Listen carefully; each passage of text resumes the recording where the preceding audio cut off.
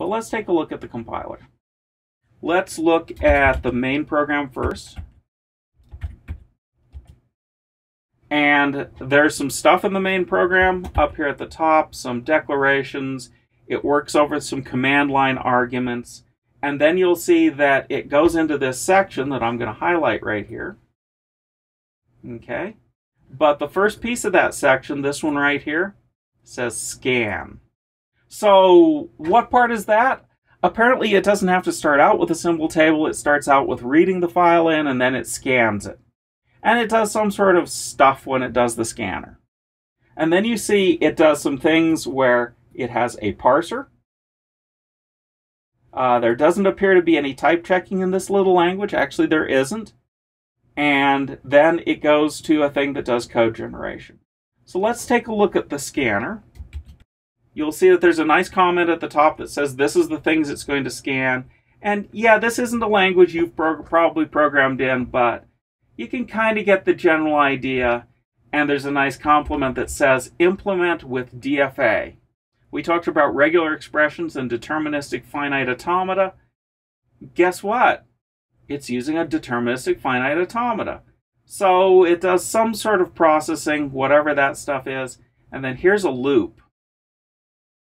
And as soon as you see a loop like this where you go, oh, it's picking up some sort of input at the top of the loop, and then suddenly we get into statements with case statements.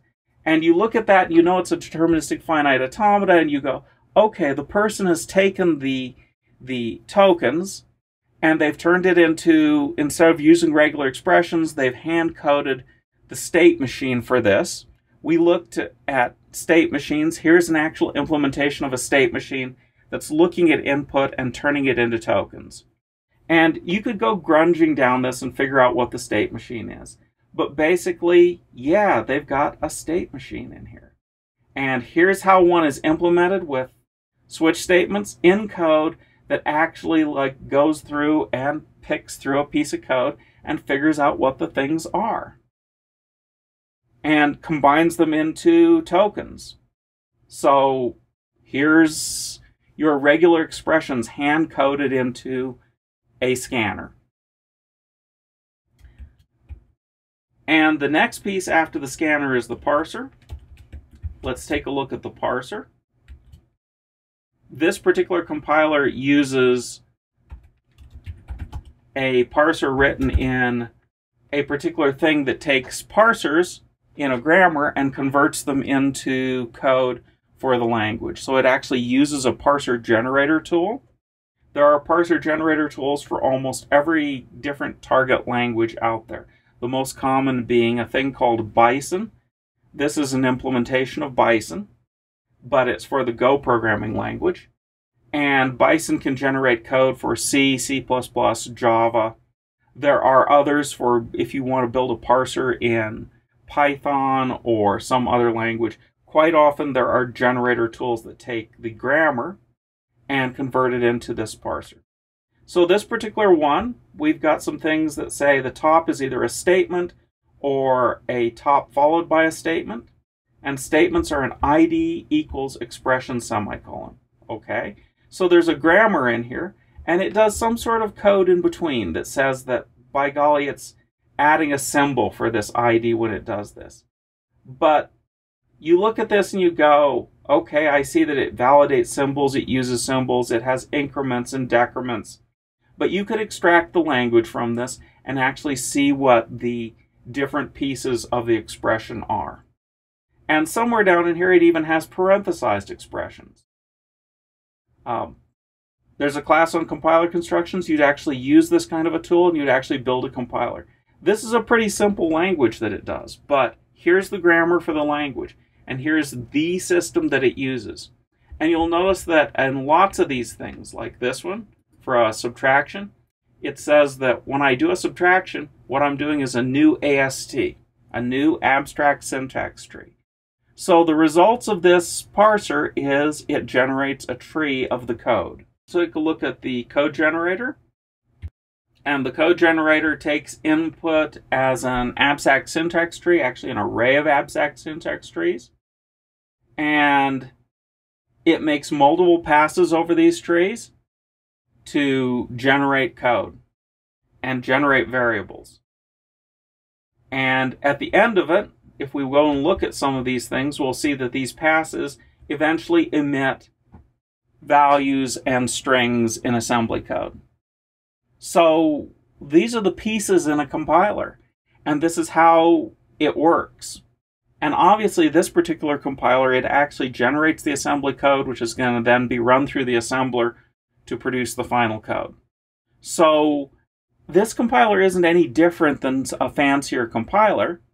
It just has a much simpler language. If we look at the tiny little language that it'll compile,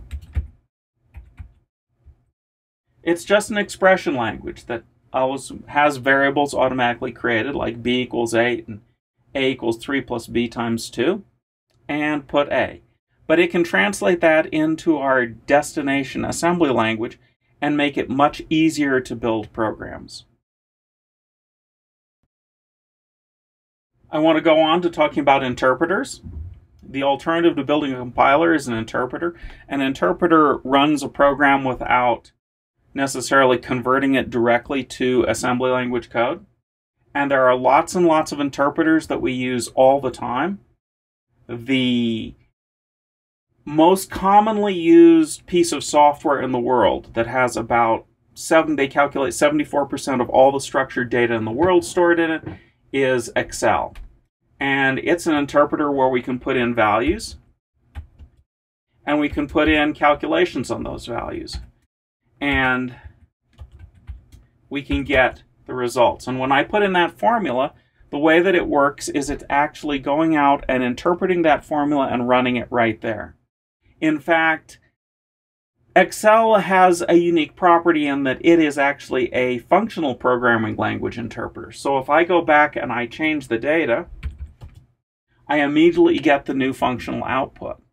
So it's a really common interpreter that probably lots of you have used, and if you've never used Excel as a spreadsheet, you should go out and give it a try, at least for calculating things. It's a marvelous tool for calculating all sorts of stuff.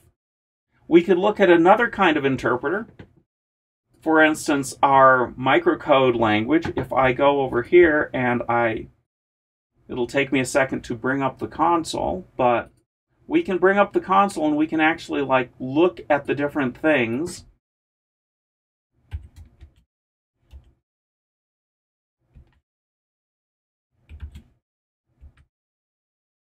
And at the console, I can actually unsuccessfully run a function call, but the console inside the browser is actually a JavaScript interpreter. So if I do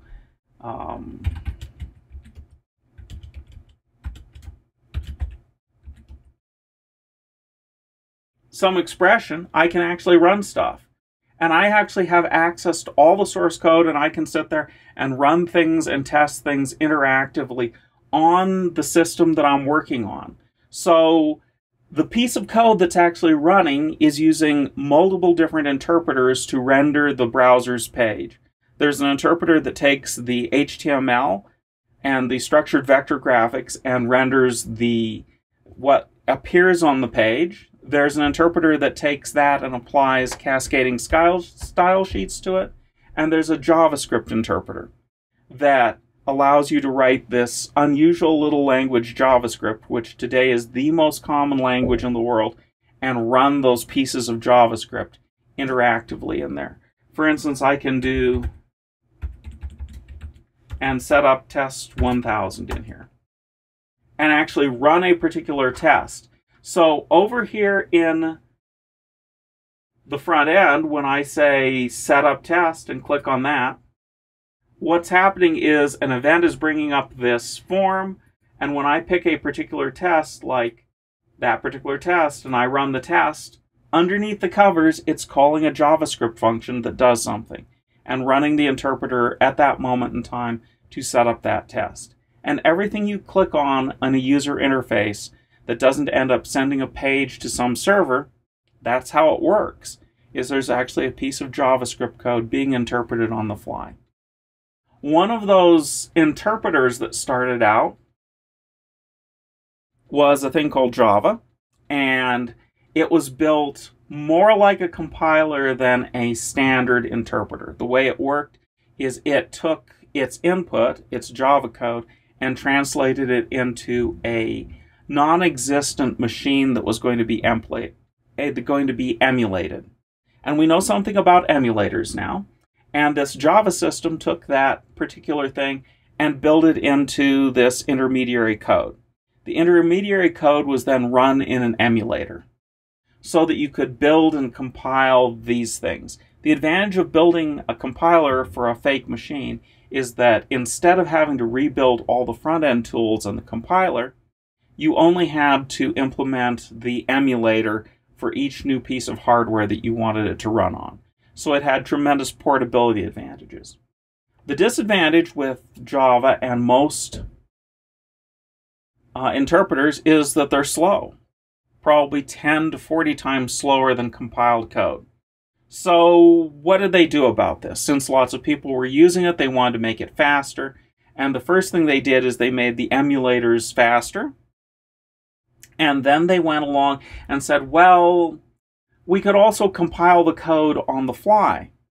And they turned their original code into some sort of machine code with a thing called a just-in-time compiler.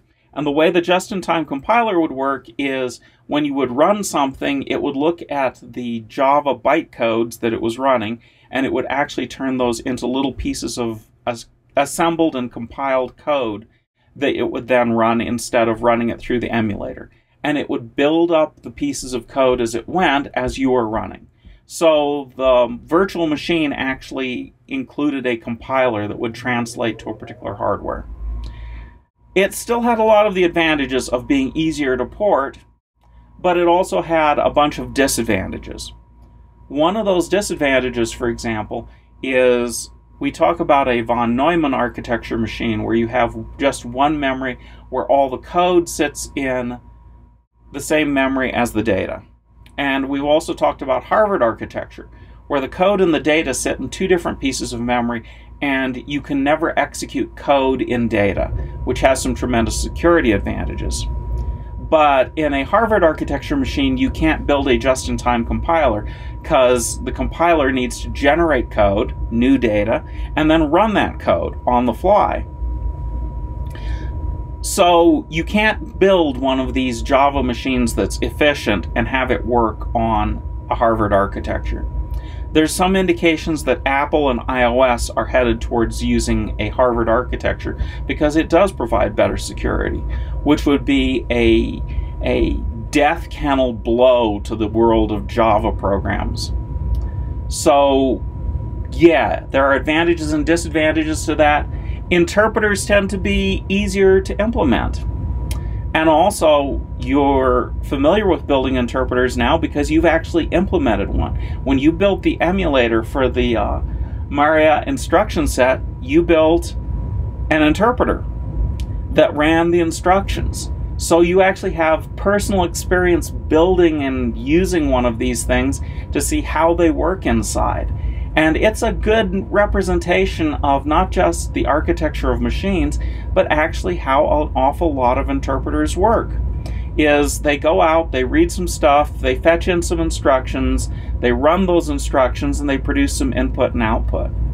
So it's a really good example to be working from in your future for, I want to interpret this, I want to build a custom language that's domain specific. This is the way interpreters are built on the inside.